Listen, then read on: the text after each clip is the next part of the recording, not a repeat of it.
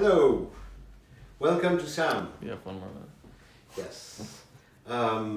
Saturday today, beautiful sun, New York City, and perfect day to make a Boeuf Bourguignon.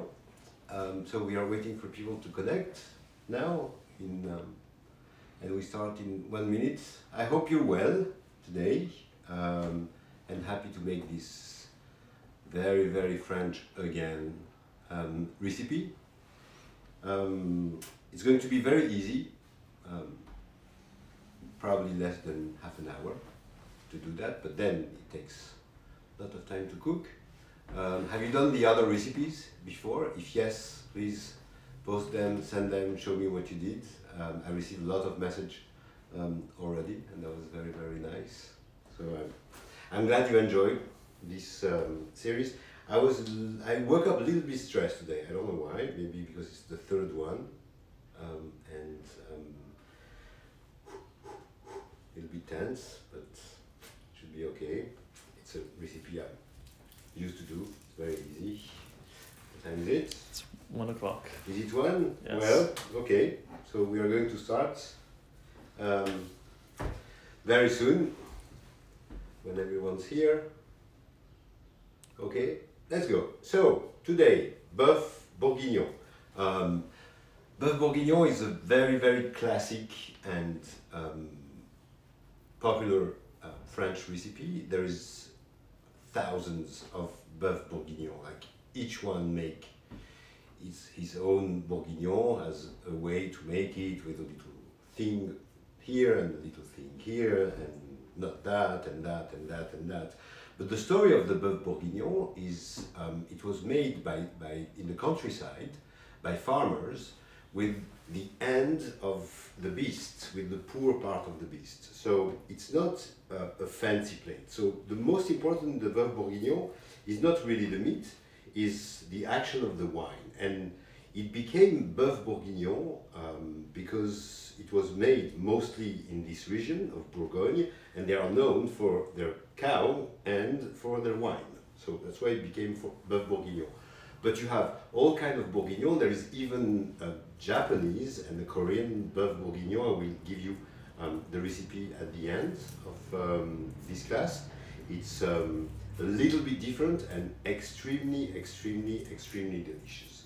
So, what do you need for the Bourguignon? We need meat, of course. We need an onion. We need carrots. We need bacon. This is optional. You don't need. If you don't eat bacon, don't put bacon. If you don't eat carrots, don't eat carrots. You can put something else. We need a little bit of butter and herbs, thyme, bay leaf, rosemary, and a little bit of ginger. I will let you know. I will tell you why a little bit of ginger. Okay, knife, a pot with a cover. If you don't have a Dutch oven like that, it's okay. You can make that in a big pot or just in a regular thing like that. As soon as you can cover it. Okay, so first the onion. I'm going to cut it, and I'm going to give you a little trick about the onion. Have you ever tried all kinds of things to not cry when you're peeling an onion? So you put glasses, a thing on your head, a match in your mouth, all of that, and it never works. Yes, it never works. Why? Because the onion, when you press it, I'm going to show you. When you cut the onion, the onion is spraying his juice, like the coronavirus, the same. So the best way to not cry when you cut the onion is to stay far from the onion, your hands, like that, and straight, not like that. If you do that, you get everything in your eyes. Onion distancing, onion distancing, yes. So hop, far from the onion. So to cut it well, the onion, like that. 1, 2, 3, 4, 5, 6, And you don't need to go all the way down. And then you turn the onion this way and much more. Am I crying? Absolutely not. Nothing, look at that, dry. Up.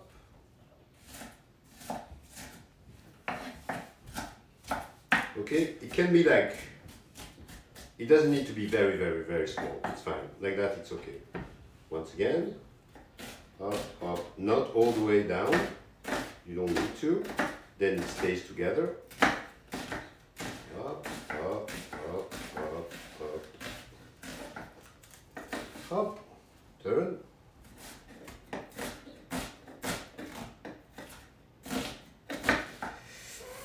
I think my knife needs a little of attention.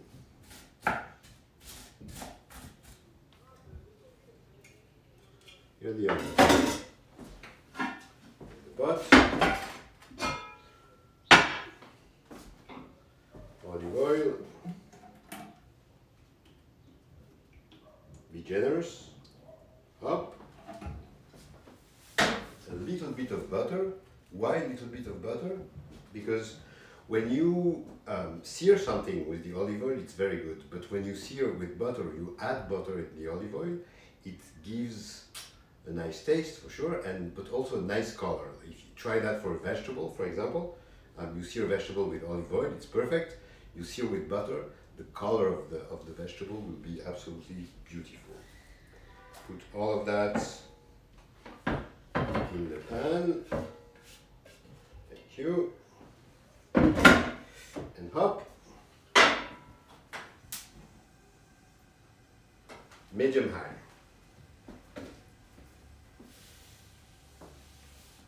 While this is happening, we are going to prepare the bacon. Oh. So this is ends of bacon. So you go to the butcher and you ask for ends of bacon. It's very cheap. And it's really good because what we need is the fat of the bacon. So cut it like that. Trust me, after a few hours of cooking, they will almost completely disappear and melt. You won't feel them. Up. Yes. Remember, if you have questions, you can ask the question. My lover is just behind the camera. Hey, lover. And he's watching your questions. Oh yes, someone asked 2 days ago, because it's horizontal, we can't really read the comments. Yes, we try vertical, but the image vertical is very, very narrow, like that, so we don't see the kitchen and we don't see what I'm doing. So we try the horizontal, and then it's easier when we post it on the website.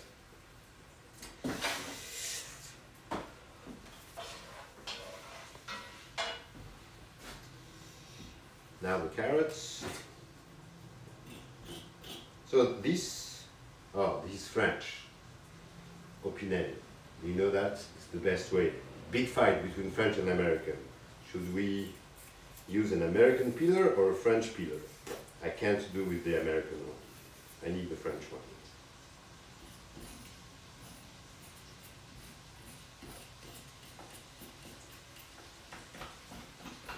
Oh.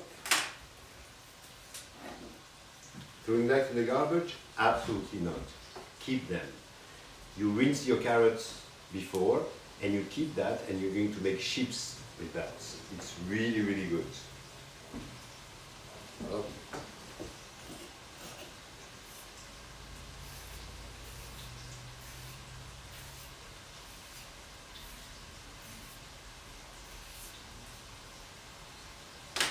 Any carrots. Why do you think the French peeler is best? Do you really want the answer to that? I don't know. Isn't everything French is good? No, it's better. Well, it doesn't move. I don't know. Right? It's like The Americans, they like. the Americans, they are moving. Yeah. So every time I cut my finger with, like a razor, so, you know the Gillette, when you cut, the thing is moving like that. And every time I use the American one, I cut my finger. With this one, never. Because it's just a straight blade that goes into the Yeah, I handle. think it's just a habit. And I still have to like take French side sometimes. As I told you last time, I became American a few months ago, but I still have to show like I'm a little bit French. Okay, so you keep all of that to make nice chips. Are you going to show people how to make the chips? Oh yeah, I'll explain you how to make that. Okay. So here the goal is to make sure that the onions are melting a little bit, but not getting brown. Absolutely not, we don't want that. So if it's too high, just lower the heat. The camera will come after you, don't worry. You don't need to see that now, it's not very interesting. Hop, we cut that, you can also keep that. I'll show you what to do with.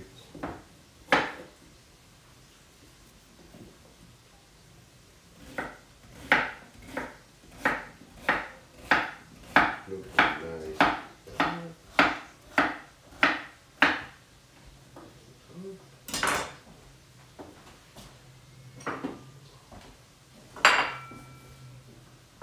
Et voilà.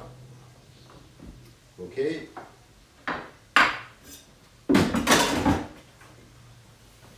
Now we're ready.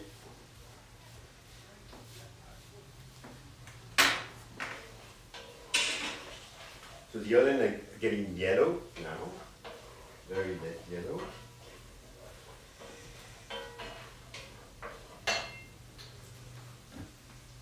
So I don't know how much meat you got today, but I have 6 pounds of meat, so approximately 3 kilos. So we can have like 3 kilo means 8, 9 people can eat. So I have already 2, my neighbors across the street, they made an order. And my landlord, he loves my bourguignon. And he even told me once, it's the best bourguignon I ever had. Even in France, I never had a bourguignon like that. And trust me, we have to keep, in this period, we have to keep a very good relationship with your landlord.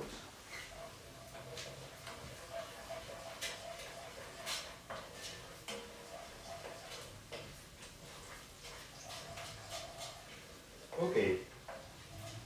So maybe you can bring the camera here, Steven, please. Sure.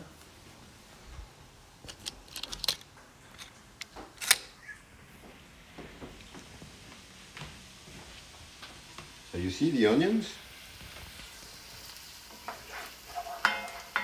It's yellow. Doesn't brown yet. You wait. And we are going to sear the meat. So sear in French is saisir. Saisir means. So the meat is here, we'll put the meat here, and with the heat, the meat will make like that. The muscle will get super strong. Why? That will make it softer after. Don't ask me why. Try on your lover. Pinch your lover. So see the meat as it is. Hop, hop, hop. Hop, hop, hop.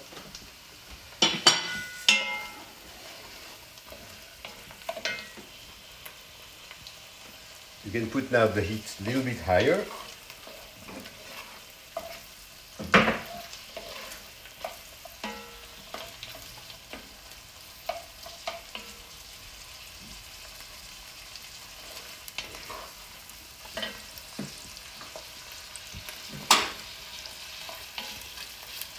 And you let the meat, you sear it like on every side,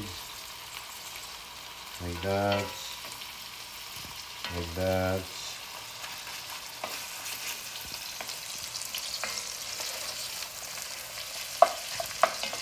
And not too much brown, like just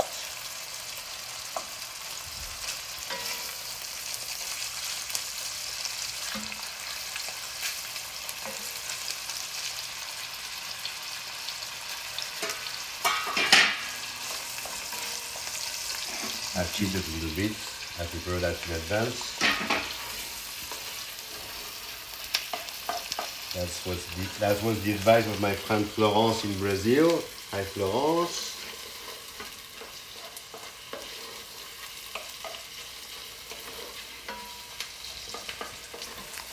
And what kind of cut do you get for the meat? Well, so this one is called at my butcher, Paisanos, on Smith Street. It's called a beef stew. They call that. Again, every part is good. Don't get the very expensive part. Don't get filet or stuff like that. The really one I love very, very much is the cheek of the beef. It's pretty difficult to find here. There's frozen. Not in France. It's very easy to find cheek, but most of the pieces are good. You can try with actually the piece you like the most. But this is, yeah, it's called, I think it's paleron. It's something coming from the butt. flank? I don't know, yeah. Anything coming from the butt is good, right? So, okay, let's put this one again.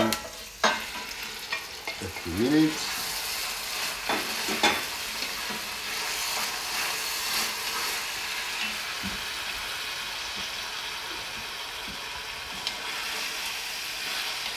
It's already smelling very, very good.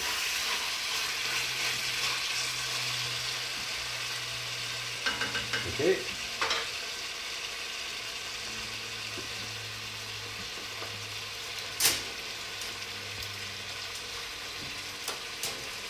When this is done, take it out. Rest a little bit. And we are going to do exactly the same.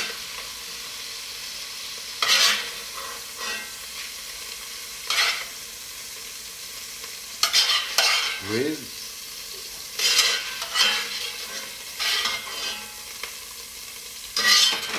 the bacon.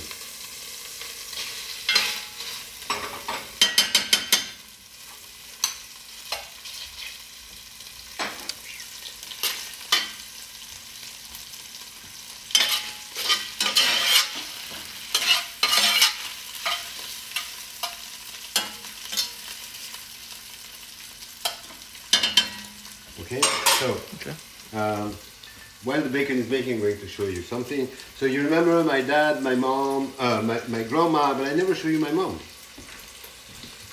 My mom was an incredible cook. She was cooking every single day, 3 meals, every day different.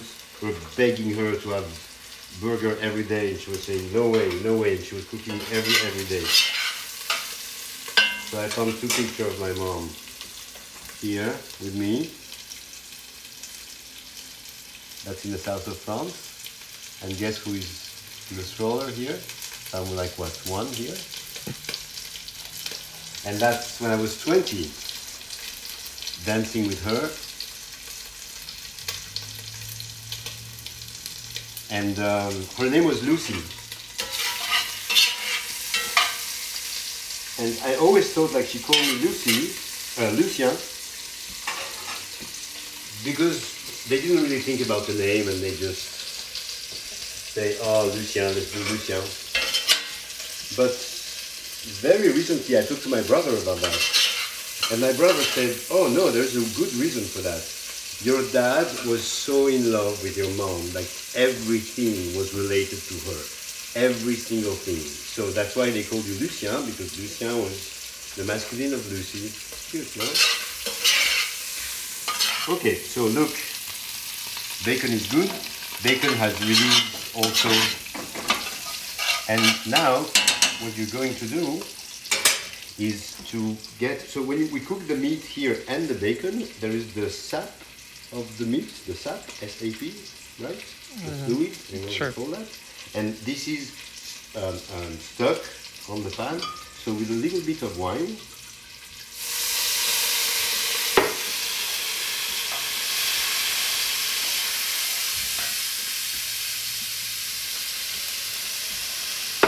you get all this, and with a wooden spoon, you scrap like that very well.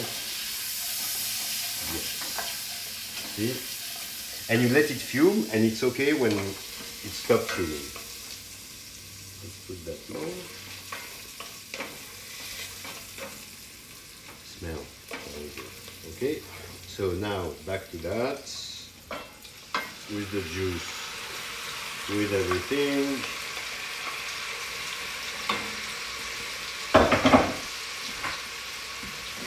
With the carrots. So why a little bit of ginger?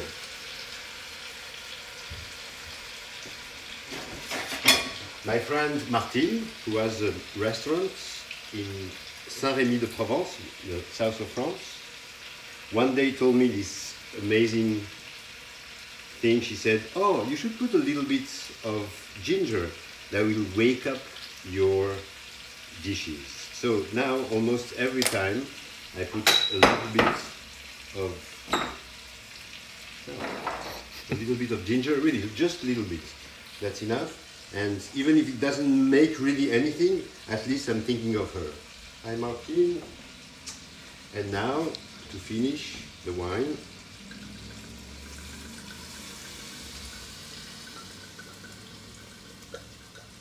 and you cover everything with the wine. So you must have wine all the way on the top. Look, this is old bottles. Never throw the wine, even there is little that, keep them. Because you can use it for a bourguignon, and if you keep it even more, it becomes vinegars. So don't throw the wine. Up. And now you go high. So no salt or pepper? Yeah, salt, coming. It's coming. Salt and pepper. As I told you last time, I don't put too much salt. I don't like that very much. Especially here, there's bacon already, so no need to put so much salt because the bacon is very salty already. You mix all of that, and you wait until it gets to a broil.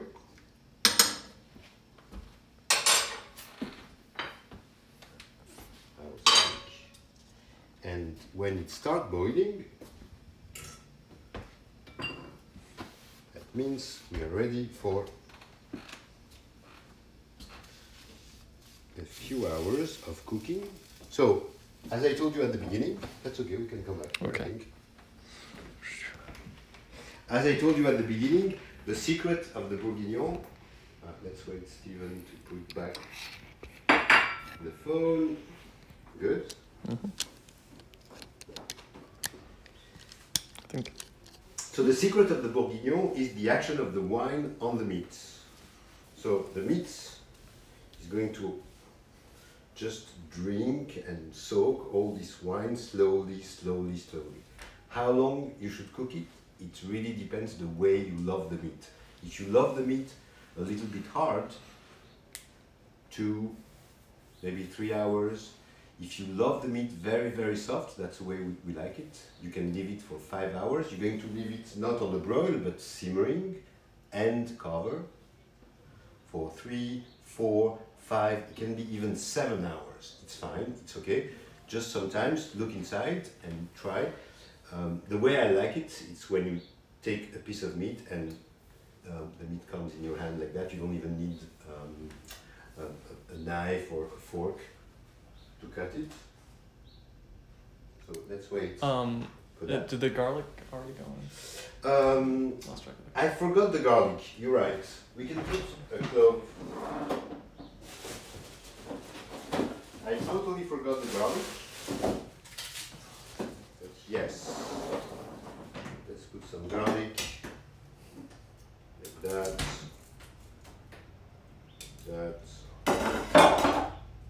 And always remember, like that, you just press the garlic on the table, and remember to remove the green. If you have green in the garlic, you remove it because it's very bitter.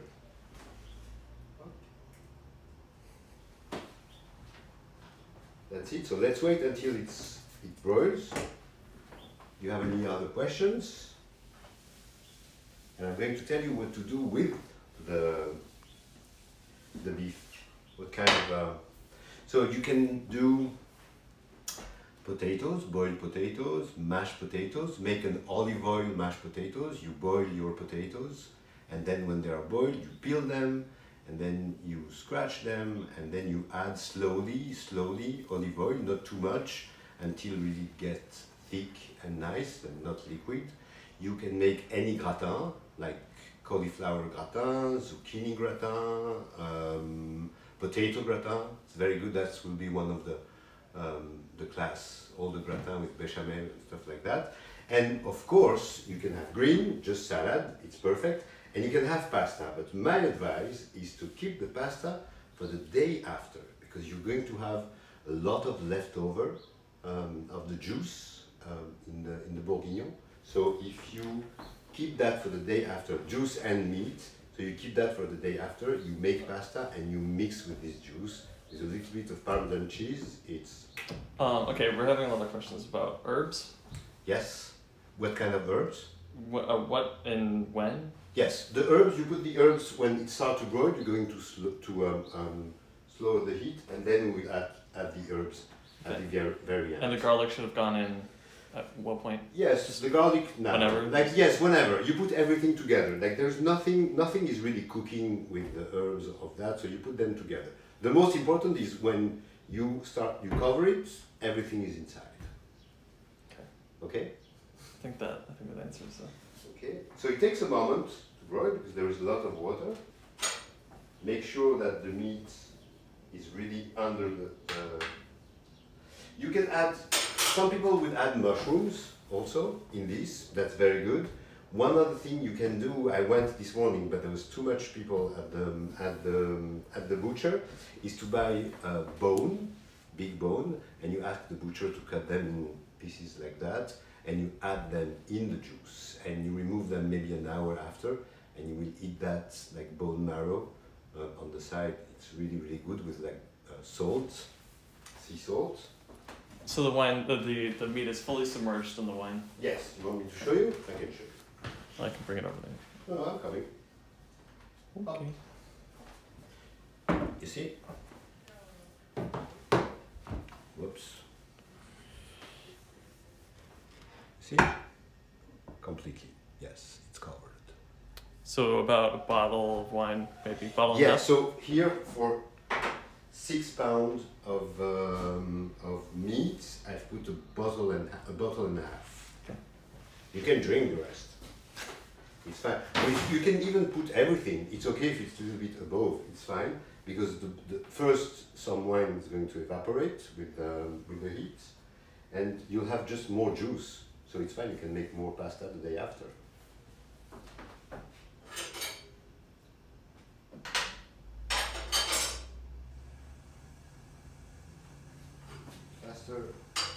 So it's very important as soon as the wine is boiling to really reduce to simmering and to cover, not completely covered, but you leave like a little space like that. But it needs to go very slowly. So you can do whatever you want, you have time, you're not in a hurry, and again, it can't burn, so it's fine, it's okay, it will be just more tender. The more you cook it, the more tender it is. Oh, the Japanese Korean wine. I'm going to tell you that in a second.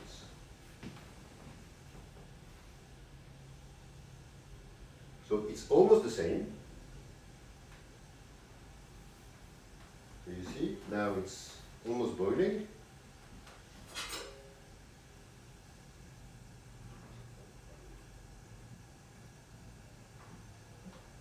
If you have a lot of foam on the top, sorry, if you have a lot of foam, you can remove the foam.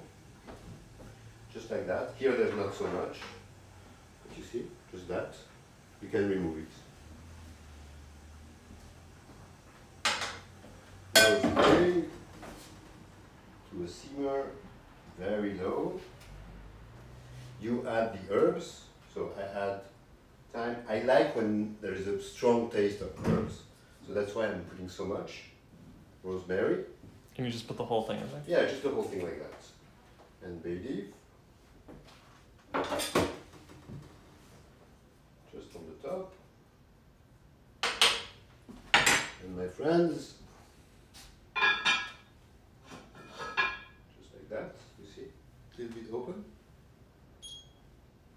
4 hours. The Korean Japanese, it's a mix. I tried that a few weeks ago. So same meat, instead of wine, you have soya sauce. So first you boil the meat, just raw, and you boil it 15 minutes. Then you sear it the same way we sear it here, and then you cover the meat with the broth used to boil it, and soya sauce, half and half. And then you add also whatever you want. You can add like green onions and why are you smiling? What's going on? Nothing. And you can add whatever you want inside, and say you let it cook slowly for hours, and you will see it's absolutely amazing. There are some people, they do the bourguignon, they boil the meat before. It's possible, you can also do that. Again, as I told you, there are thousands of different recipes. Each chef has his own recipe.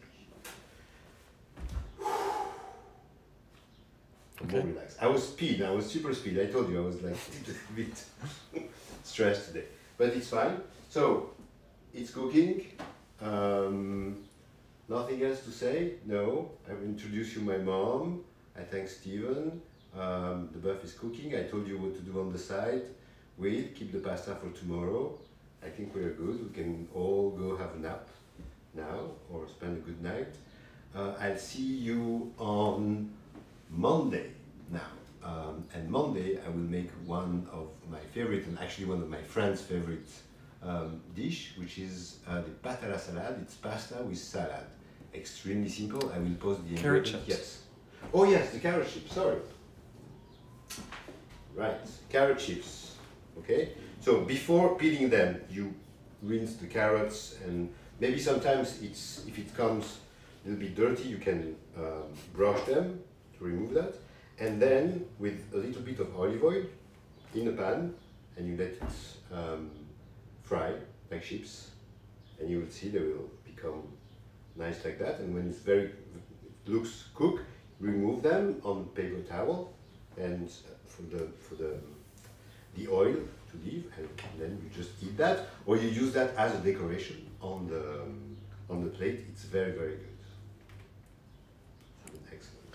And for last comment regarding herbs, just kind of whatever herbs, rosemary, thyme, and as much Yes, as if you want to put like just rosemary, you put rosemary. And just like a good handful.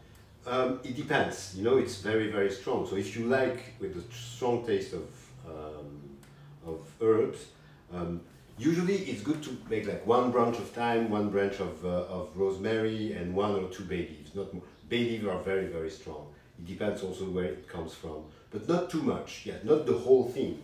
Not all of that. That would be too much. But just a branch. This or a little bit more. That's, for example, that's enough. 1, 2 like that. That's way enough. Again, it depends also how many kilo of meat you have. Do you have other questions? I think that's everything. No? We are good for today. You can still send me questions afterwards on my Instagram. So this video will be available 24 hours on Instagram stories, and then on the website of The Invisible Dog, www.theinvisibledog.org. Thank you very much. See you on Monday for the pâte à la salade. Ashley and Irene, get ready for your dinner tonight, and have a delicious weekend.